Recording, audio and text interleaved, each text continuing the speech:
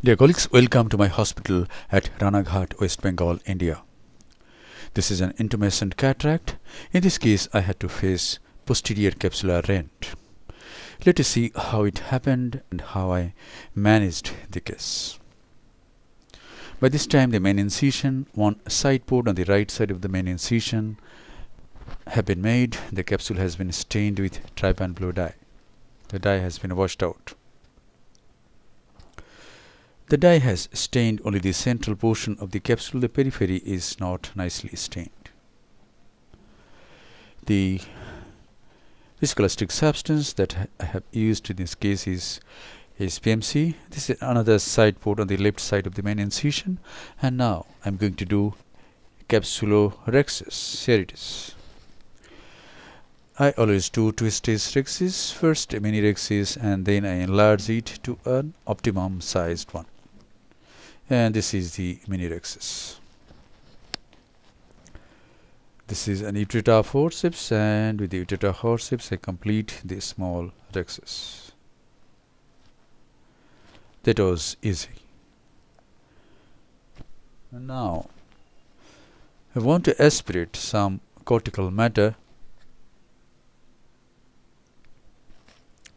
with the help of a 23 gauge Simcoe cannula. I'm aspirating some cortex from the capsular bag to decrease the intralenticular pressure. But in this case, what happened is the cortex, which is subincisional just in front of the main incision, which is say from 9 o'clock to 12:30 o'clock, I didn't remove that cortex and there is some elevation. So the capsule has been flat in other places except from 9 o'clock to 12:30 o'clock. And see what happens. I come to 5 o'clock, 3 o'clock, 2 o'clock, and here at 1 o'clock, at 12:30 it goes to periphery. And I see that it has gone to far periphery and I cannot retrieve this Rhexis run out. So I make a small side port at around 4:30 o'clock, introduce a scissor through this, make a cut at around 6 o'clock. A tag is made. Now I hold this tag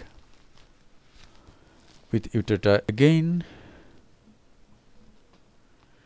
go clockwise this time, and remove this portion of the anterior capsule. Now we have a very nice anterior capsular flap, and this flap will indicate whether there is PC rent or not. And here I start direct chop. Initially the anterior capsular flap is fluttering and it is everted at this time, and I know that there is no PC rent.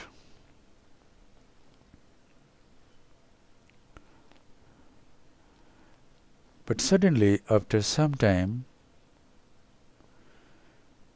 still it is fluttering and it is everted. And suddenly, I cannot see the flap. And now, it is inverted.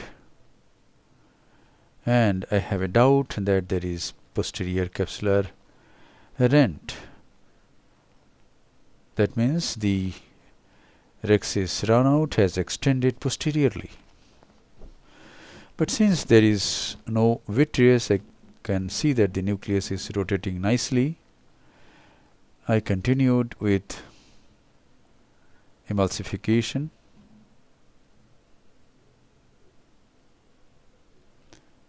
And still, even now, I find that the mobility of the nuclear pieces is good, and there is no vitreous in the anterior chamber.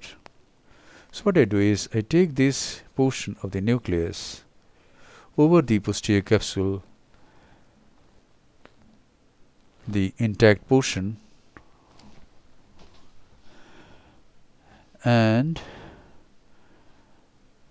I can find that the nuclear pieces are moving.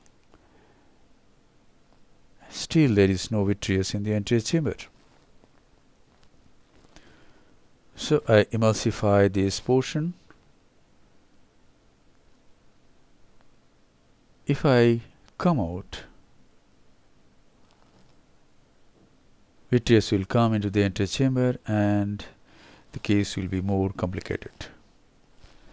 So I could complete emulsification of the nucleus. Now before coming out, I inject viscoelastic substance and then I come out. And now I did some dry aspiration, means without irrigation,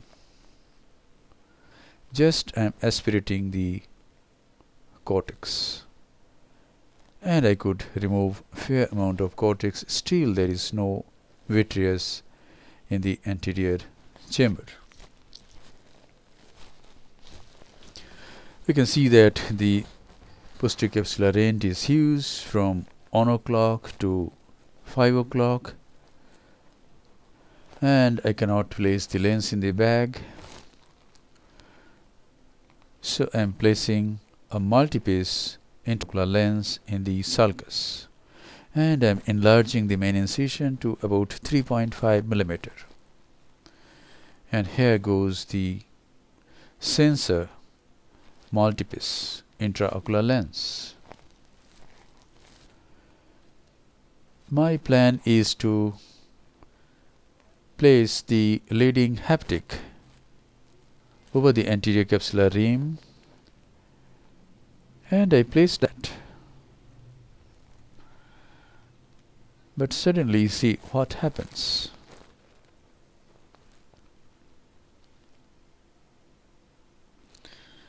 As I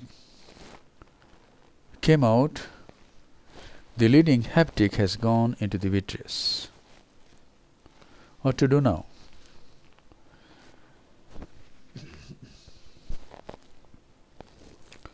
I take a Sinskey hook,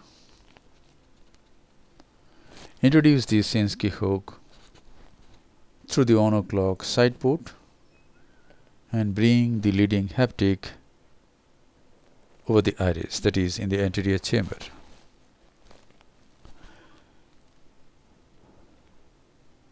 And now I have asked for vitrectomy cutter. Here the irrigation is in front of the intraocular lens and cutter is behind the lens in the anterior vitreous. The vitrectomy system that I am using is the inbuilt vitrectomy system of Oatley Cataract 3.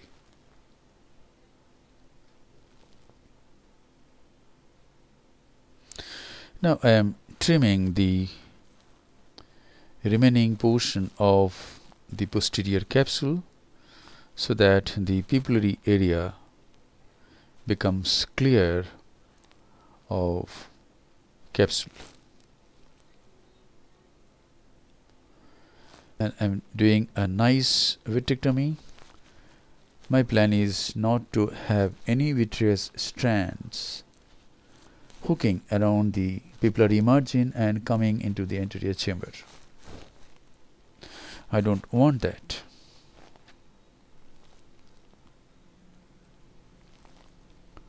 So after a nice vitrectomy,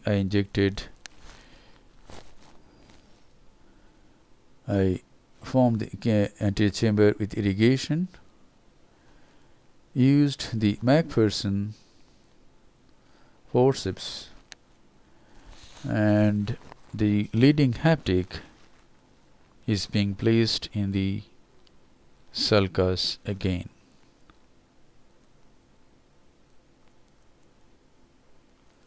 Yes, it has gone into the sulcus. Now the trailing haptic is to be placed over the sulcus, but it was not easy.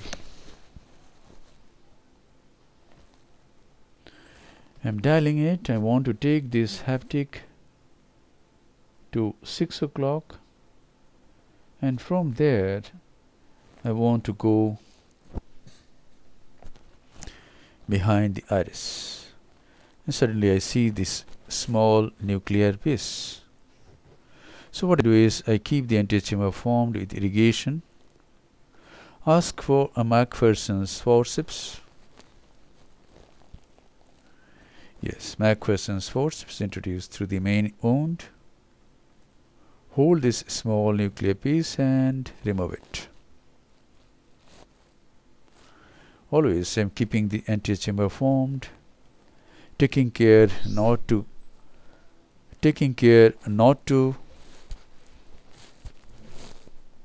touch or come close to the corneal endothelium. And now this haptic is being placed in the capsular bag. Optic capture cannot be done because the anterior capsule is not intact. Rhexis is not intact. Now I injected air and pyrocarbine and then some Cataract, that is triamcinolone acetate. I want to check whether there is any vitreous strand which is coming around the pupillary margin into the anterior chamber or not. But I find that it is fine. There is no vitreous strand, but there are some 1 or 2 strands are there still. I can see at 4:30 o'clock. So I knew that I have to go again with the cutter. So I ask for the vitrectomy cutter again. We must do nice thorough anterior vitrectomy. Could not go through this wound, so I am going through the main wound and removing the strands or shing these strands. This is a new cutter and I could do a nice job.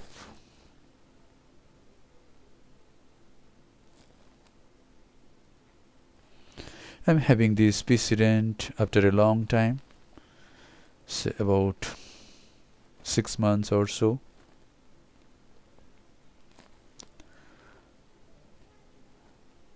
And this is because I didn't remove some more cortex from the sub-incisional area. Now here I find that the lens is not nicely centered. So I have asked for the Sinskey hook again. I want to dial the lens and place it nicely. Yes. This haptic is over the anterior capsular rim, but the optic has gone behind the posterior capsule. Now I have brought it in front of the anterior capsule, and I want to dial some more and place it in another location, and I want to see if it is stable or not. And here it is. I find that this position is very nice. The lens is nicely centered and stable. That's it. Now these wounds are hydrated, some intracameral moxifloxacin is given, and the case is concluded. This is an edited surgery, but you have seen most of the steps. Thank you very much for watching. Hope this video will help you in managing your posterior capsular rents.